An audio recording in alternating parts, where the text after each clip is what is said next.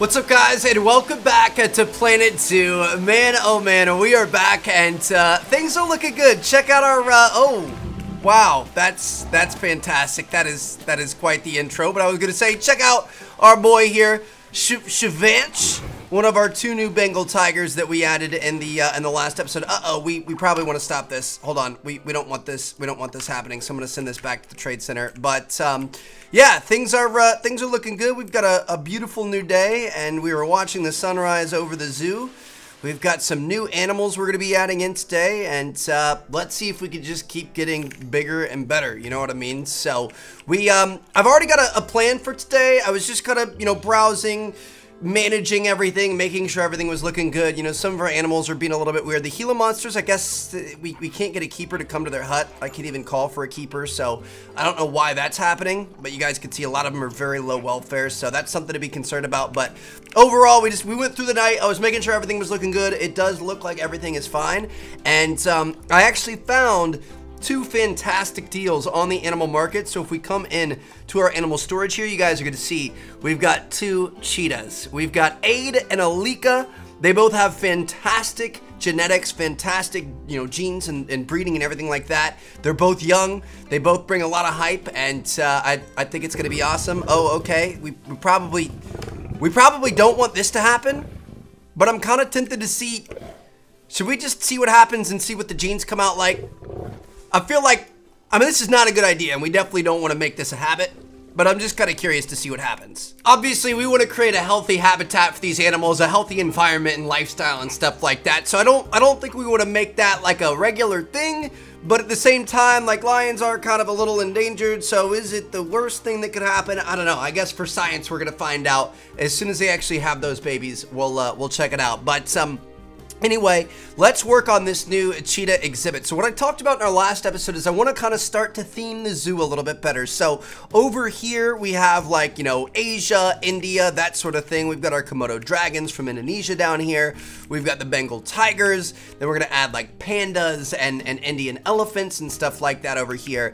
And then over on this side, this is our African side. So obviously we've got our lions. I'm thinking we're going to put the cheetahs right here, and then we could put like maybe elephants over here when we get those African elephants, that is, and just kind of keep expanding that way is kind of my plan. So I think this is going to be our cheetah enclosure. That way we've got the big cats over in one area, which is kind of cool. So let's go ahead and pause this up, and let's take a look at exactly what we're going to need.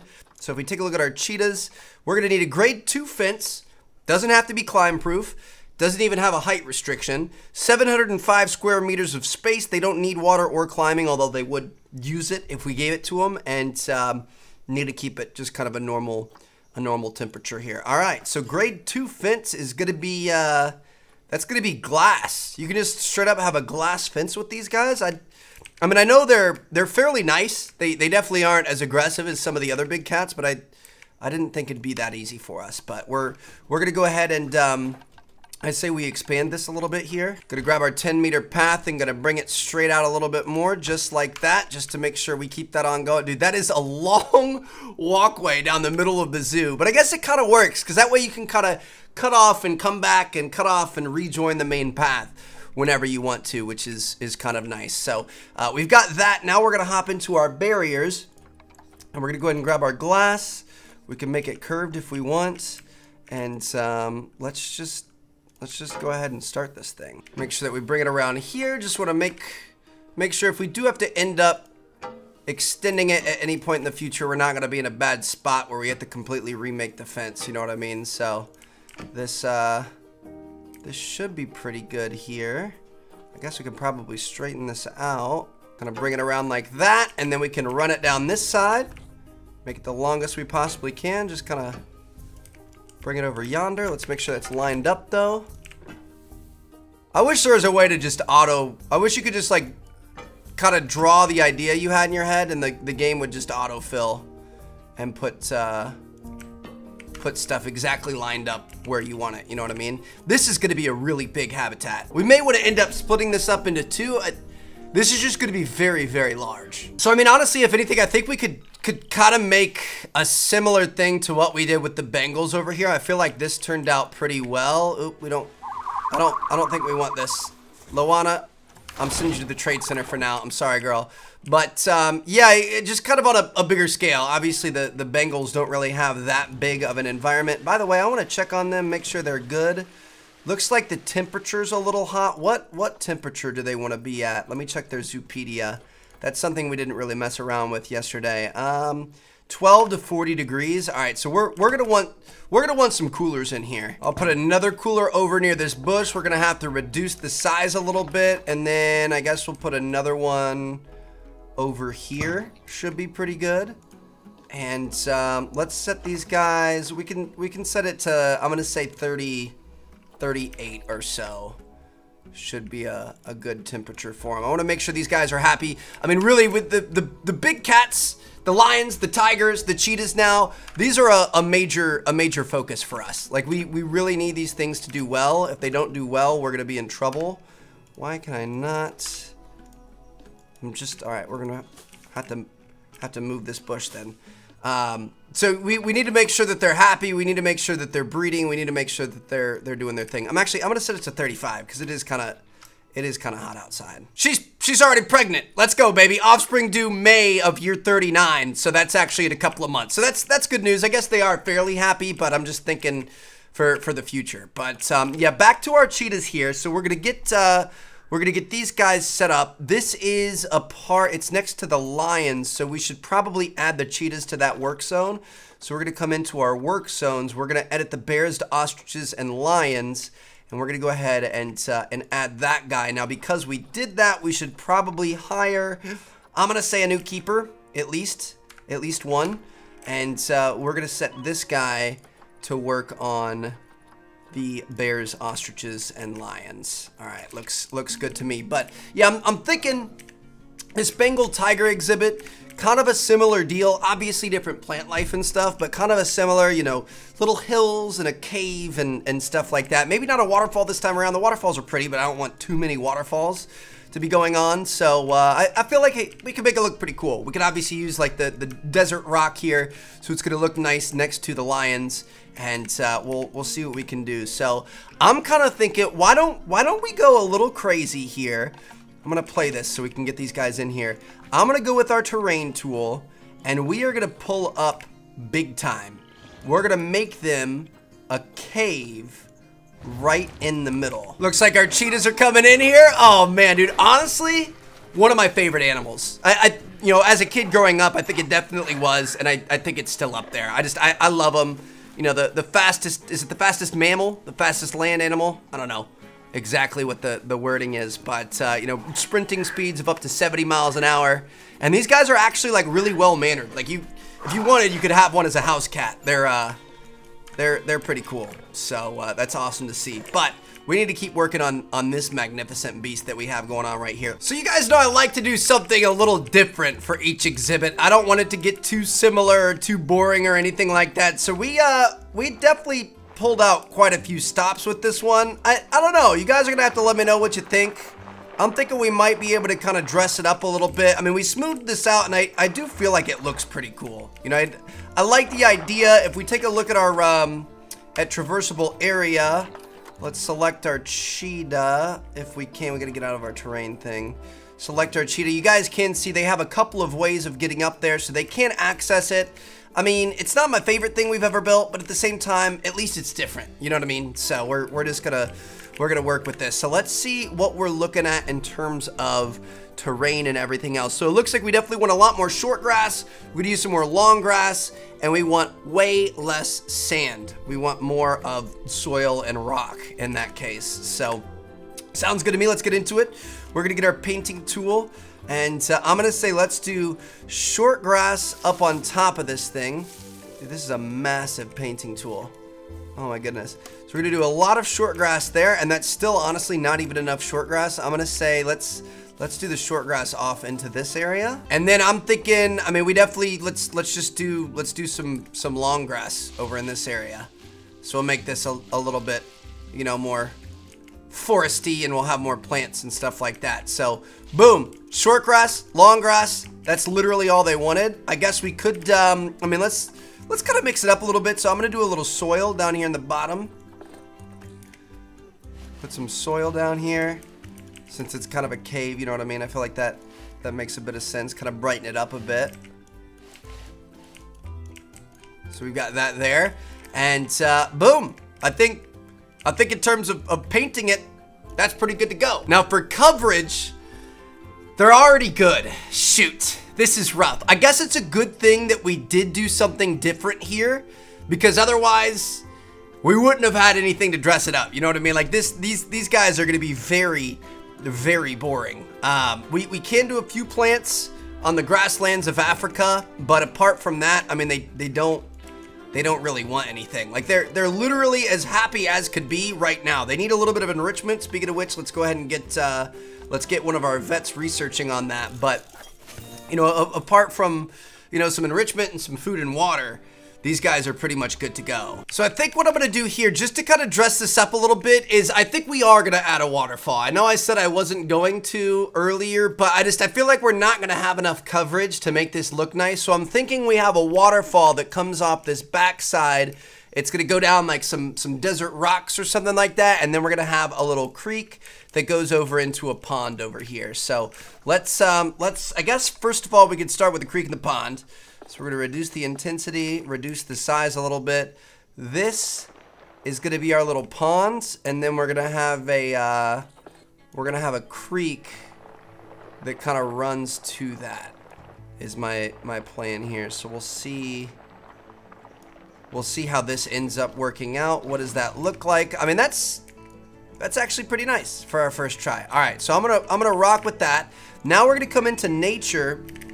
And let's get some desert rocks. So we're actually gonna close up this side of the cave. I was thinking about it like having all four corners of the cave be completely like open is probably a little unfair to these guys. I mean, they're gonna like a space to be able to go in, put their backs to something, and feel comfortable.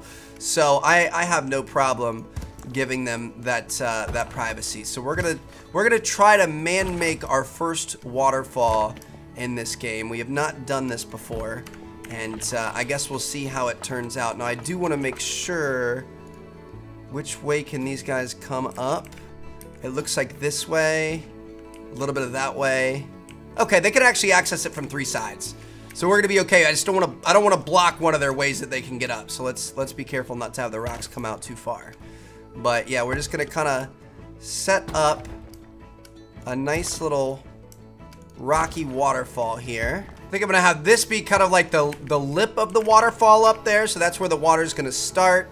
We're gonna have a couple other rocks above it.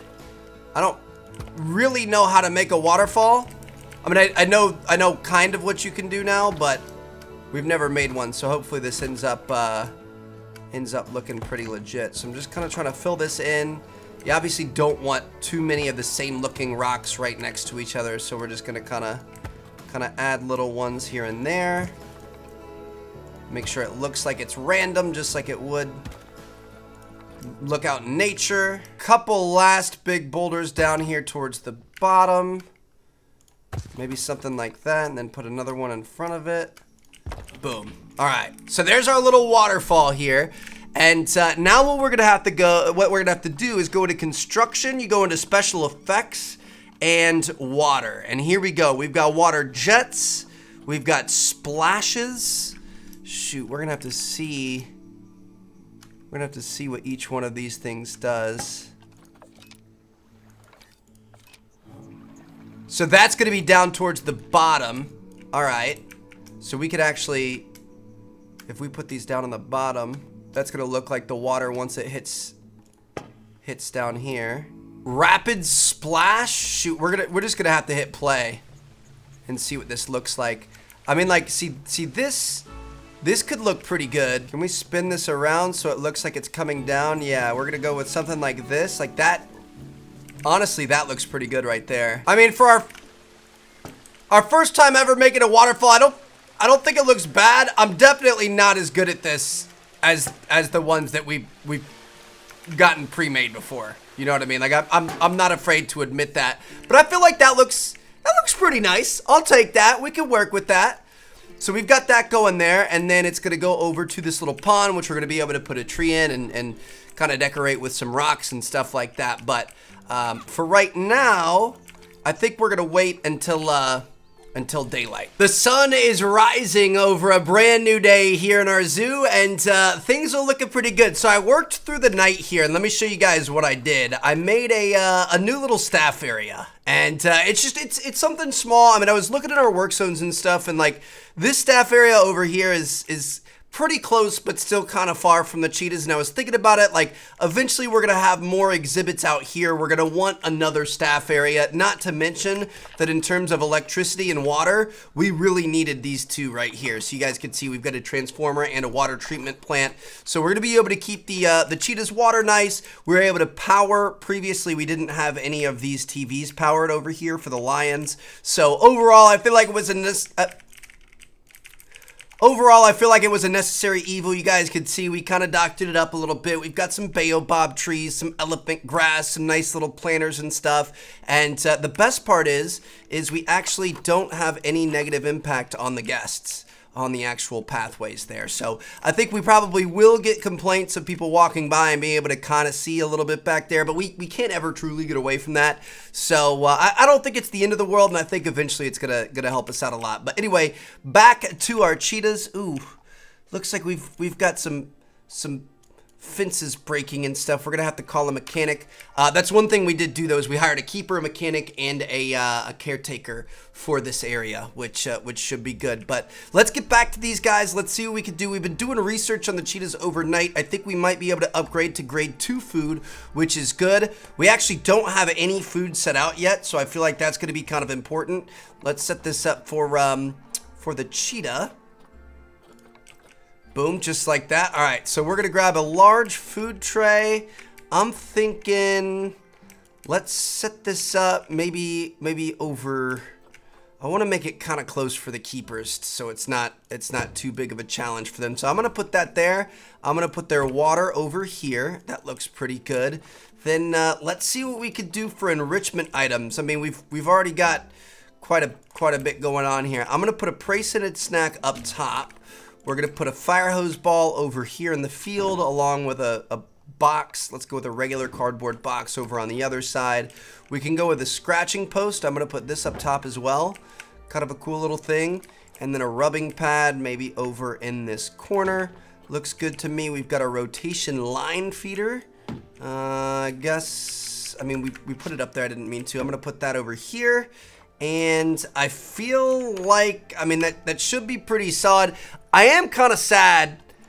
We're gonna watch their thing go up to 100% here. We're up to a 97% happiness rating, which is good. But I am kind of sad because we aren't gonna be able to do much in terms of coverage.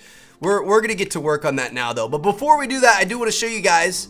We were so busy worried about the cheetahs, we never really noticed. We do have we've got some baby tigers. Oh, stop it! Oh, that is one of the cutest things I think I've ever seen in my entire life. Hold on. Let's slow this down to normal speed. That is so cute. We've got 3 of them. 3 baby Bengals. Listen to those little. Are you kidding me?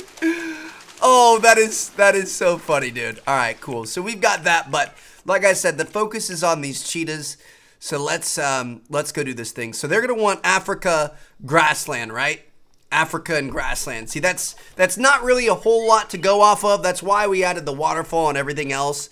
But we'll see what we can do here. So we're gonna go with Africa. We're gonna go with the grassland biome, and let's see what kind of trouble we can get into. So we've got, you know, different reeds and stuff, candelabra trees. We could put a baobab up there somewhere. We do have these thorn trees, which are some of my favorites. So I do think I'm gonna put one of these up here. Let's put that there, and then we're gonna put the little prey-scented thing.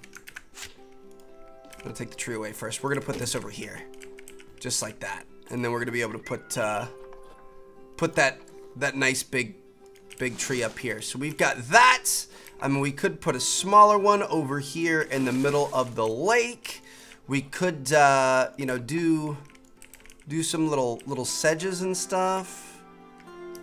Maybe around their entrance. Gonna put these guys in each corner of their entrance just to give them a little bit of color.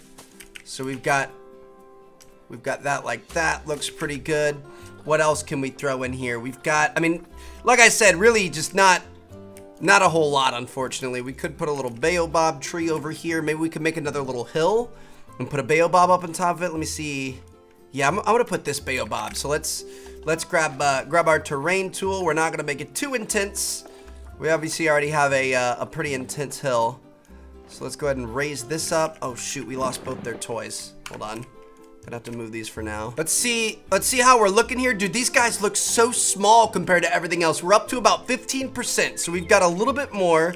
If we want to add some little like African daisies and stuff, maybe around the waterfall, just to pop a little bit of color. You guys know I like to put them around trees. I don't know why I like it so much, but I like the way it turns out. So we gotta at least do this to one of the trees in the habitat, and boom. All right, how are we looking now? We're at 17%. We might be able to go a little bit taller. What if we put some elephant grass down here? That could be kind of interesting. I'm gonna throw some big elephant grass down at the bottom of the waterfall. I kind of want to see the waterfall in action before we commit to this. So let's hit play here. Yeah, that's kind of cool.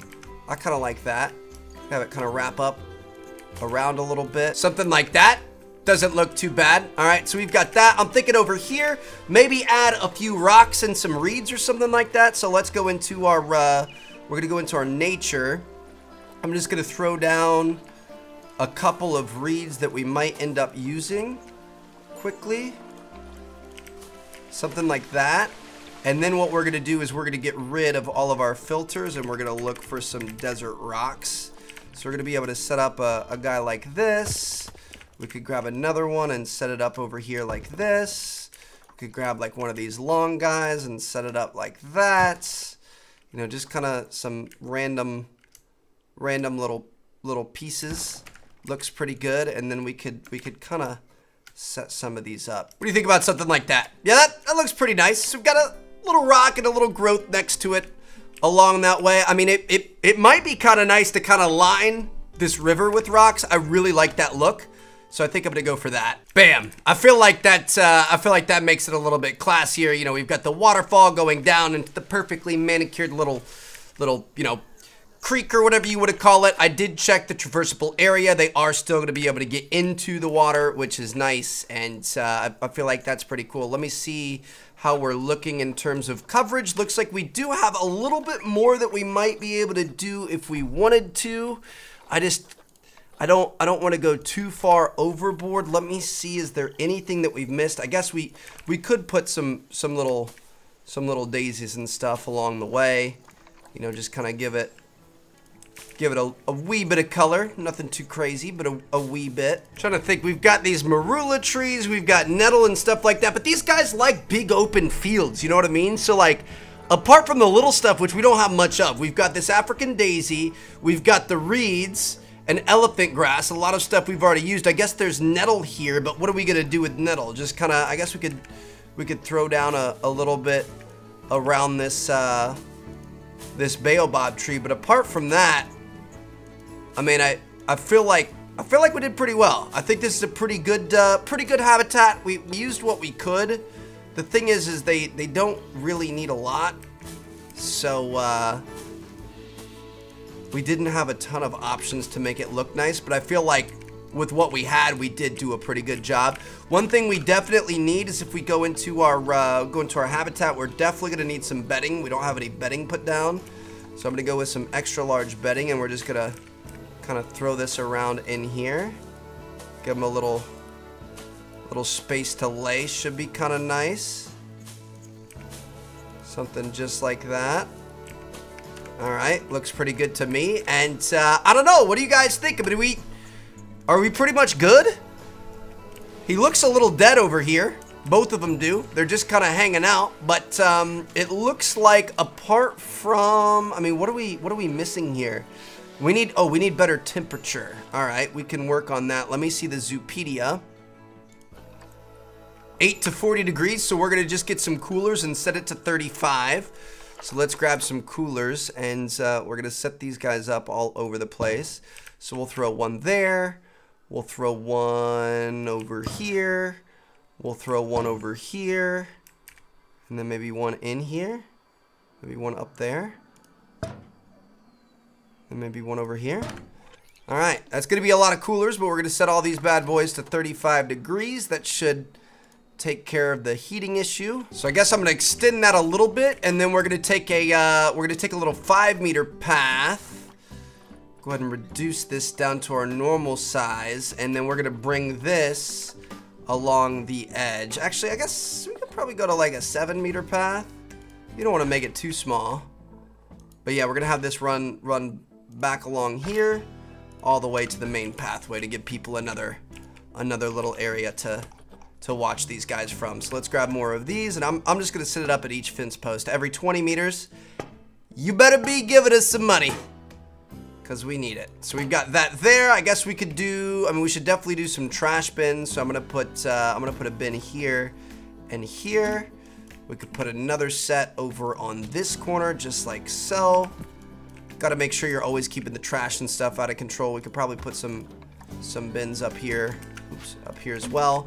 And then we need speakers and TVs, of course, as we always do. So we're gonna come into our educational things, and we're gonna set these guys up. I'm also gonna set, one speaker next to each tip box. I feel like the speakers are the most effective at you know, getting the education out there, and I think people would be more inclined to tip if they're learning and they, you know, see their kids learning and stuff like that. So we're gonna set up a little speaker next to each donation box, and should be pretty good there. Let's go ahead and keep this going all the way through here. Want to make sure they don't overlap.